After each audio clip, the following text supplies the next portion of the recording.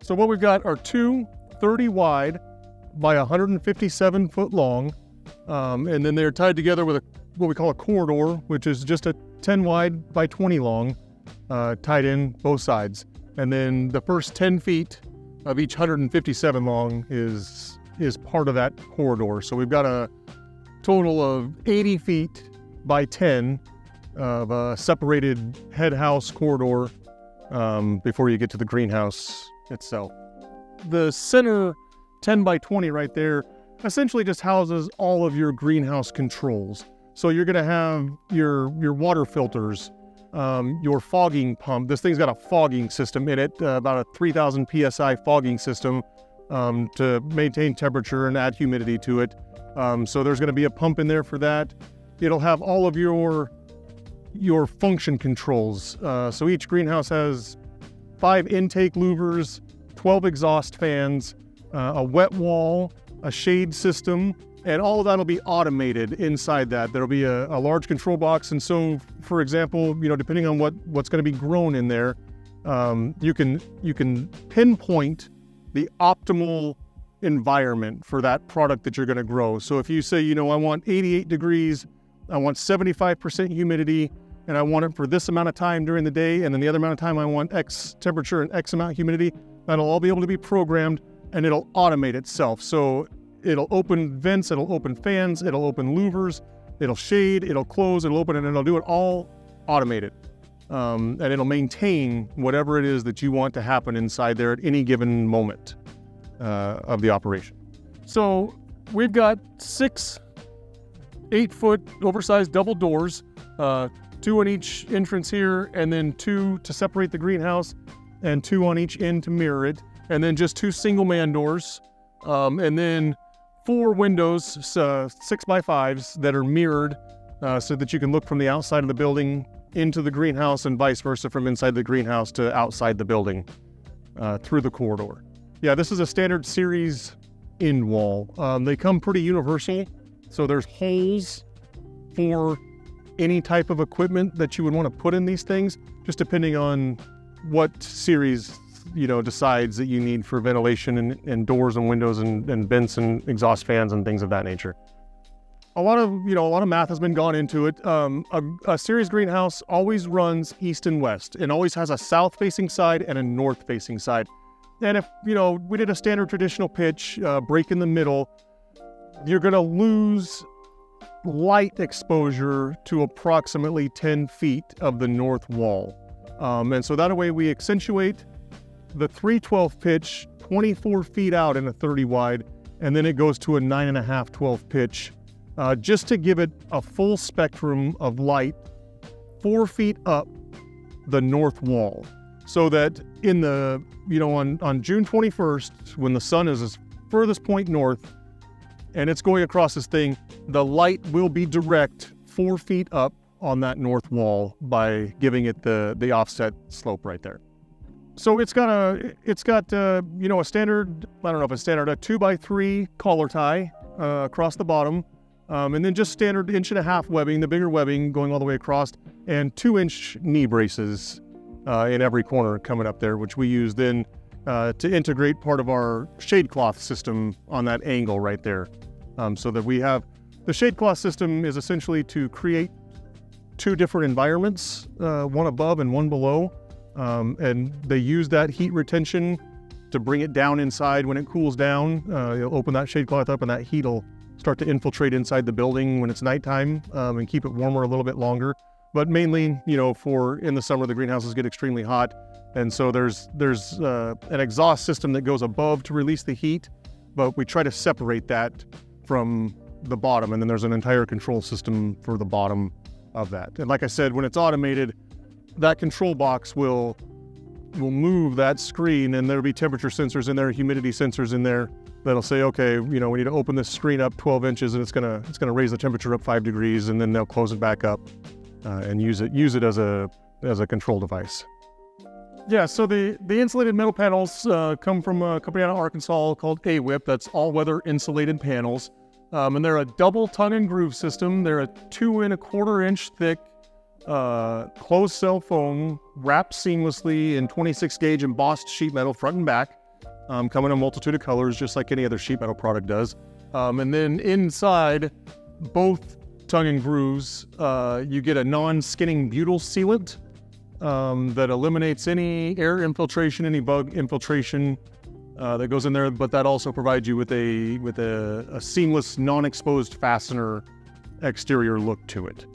So no matter where you're at in the building, there minus the rivets holding the trim on, there's no screws exposed, therefore no screws can leak, and it just gives it a nice, cleaner look while also, providing an R20 wall insulation value all the way around the building.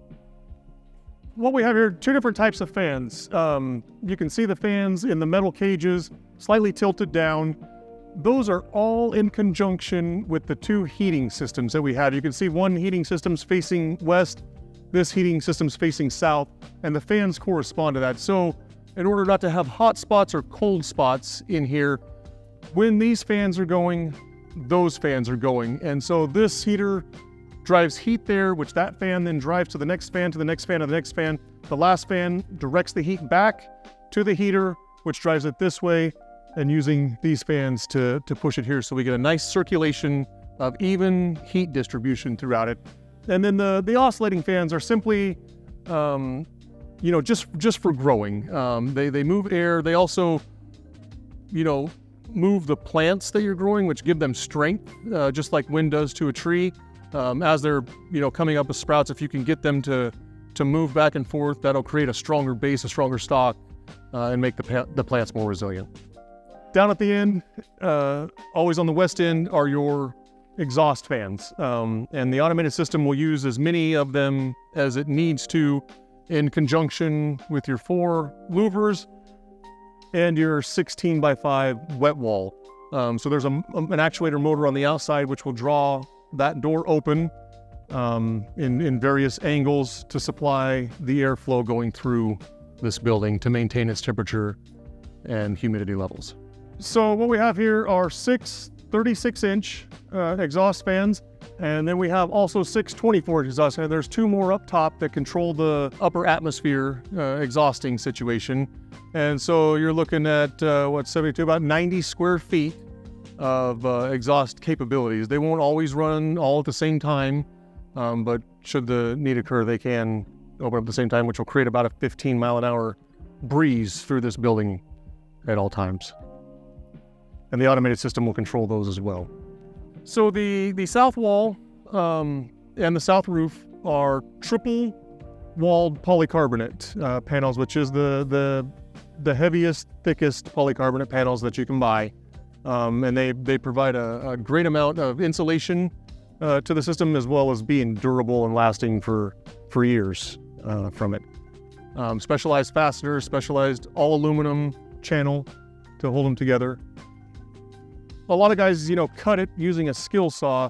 The skill saw shreds the polycarbonate and then drives those shreds into the straws of the carbonate panel, in which you have to remove them. Otherwise they'll build up, and actually when the convection starts, they'll actually rise up through these straws, creating light deflection and just an overall bad look. And so we cut them with an abrasive cutoff wheel. It melts versus shreds, and then we don't have any of that material built up inside of these things. And then we custom cut everything. Everything gets installed long, and so walls go on first, just like any traditional build does. And we'll put them up there. They'll be sticking up a couple of feet in the air all the way across, and then we'll use lasers to cut them off so that we have a perfect mating seal when the roof comes over the top of the wall. We don't have any variations in height. When you pre-cut panels, you'll have variations with concrete and the pony wall.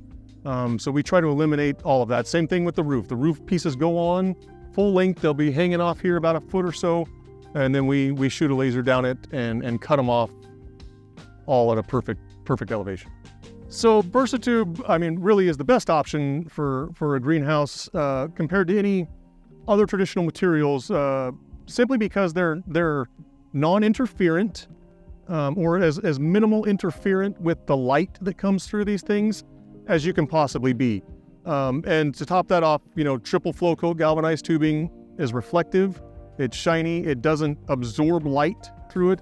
If you were to use say a red iron structure, of course you're looking at, shadows that are 12 to 15 inches deep, alternating, running through your building, and, versus a wood structure where you'll have a ton of light absorption through the wood. It'll suck up a lot of your light, as well as not be